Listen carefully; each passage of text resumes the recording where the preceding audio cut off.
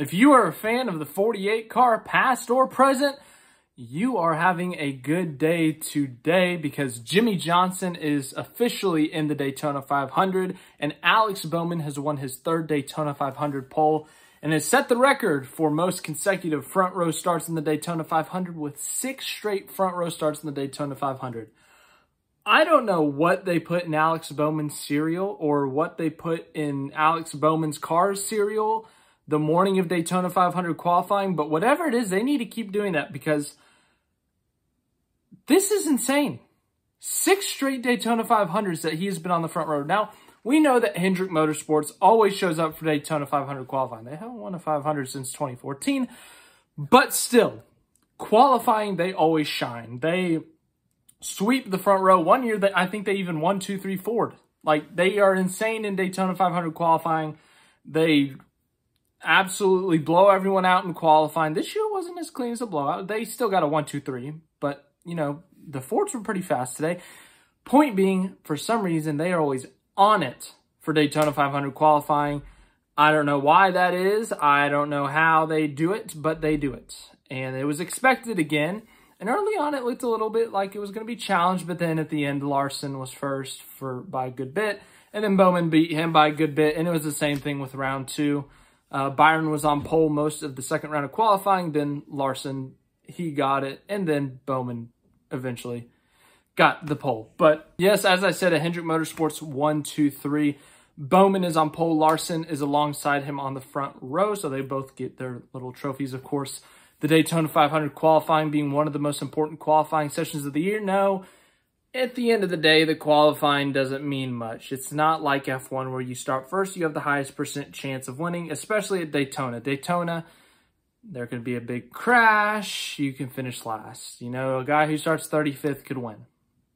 It's just how Daytona races. The super speedway races, it's what they are. But it is still a big accomplishment. It's a bigger deal, I think, for the guys who actually build the cars because really, it's just about the takeoff pit road, and then you're essentially flooring it once you get to 5th gear and holding it on the bottom. So I think it's more of a testament to the work on the actual cars, the engines, the aerodynamics. Like, don't get me wrong, there is still some driver skill needed there, obviously, to get through the gears at the right time, to get that launch off pit road, to get to the right part of the track at the right time. But still, I think it's more of the mechanical side of things. But for some reason, Alex Bowman, he's in Hendrick Motorsports, which is one of the top teams in NASCAR. But out of his 4 teammates, he always figures out how to get it done. So yeah, Alex Bowman is your pole sitter, as I said. Kyle Larson 2nd, William Byron 3rd, so Hendrick Motorsports 1, 2, 3. I'll read you off the top 10 here. Almirola 4th, Logano 5th, Briscoe 6th, Ryan Blaney 7th, Austin Cindric 8th, Harrison Burton 9th, and Kyle Busch 10th. Kyle Busch, he had an interesting, I guess we can call it a tactic. He went below the WL line to try to pick up the draft off of Cindric, who was going on his cool down lap. It's a smart idea, yeah, but just like the race, you can't pass the WL line, so they said, bye, Kyle Busch, you're going to the back. And since it was the second round of qualifying, the back is 10th. But yes, as I said at the very beginning of this video, Jimmie Johnson is in the Daytona 500 and also Travis Pastrana. Jimmie Johnson coming out of retirement, well, full-time retirement. He's been racing part-time in IndyCar. But Jimmie Johnson coming back to the NASCAR Cup Series with the Legacy Motor Club, formerly known as Petty GMS. And Jimmie Johnson will be part-time this year. He's running at least the Daytona 500 and Chicago Street Course. He has yet to determine what those other races will be. But for the Daytona 500, he was an open car. 36 spots are locked into the Daytona 500 based on the charter, which leaves 4 spots available for open cars. Those open cars are, as I said, Jimmie Johnson and Travis Pastrana. The other ones are Chandler Smith in a 3rd colleague car, Zane Smith in a 3rd, a 3rd front row car. Austin Hill is driving the Beard Motorsports car. Connor Daly in the Money Team car. Yeah, those are your open cars. So as I said, Jimmie Johnson, Travis Pastrana, they both qualified in on time. 2 cars make it in on time. 2 cars, whoever finishes in the top of the duel. It does get a little bit confusing though, because if Johnson or Pastrana finish at the top of their duel, then it would be the next fastest guy in their duel. So it says here, Zane Smith, if he's the top open car in his duel, or if Johnson or Pastrana is the top open in their duel, then Austin Hill is in. If he's the top open car in his duel, it's very confusing. It's very confusing. But it says here, Chandler Smith and Connor Daly must be the top in their duel. They can't rely on fastest time to be taken, so they have to finish the highest. Also, we need practice before qualifying. It doesn't have to be a 3-hour practice. We don't need 4 practice sessions, but Chandler Smith, the very first car to go out on qualifying, and his car breaks down. He can't even get off pit road past like 10 miles an hour or something because something broke.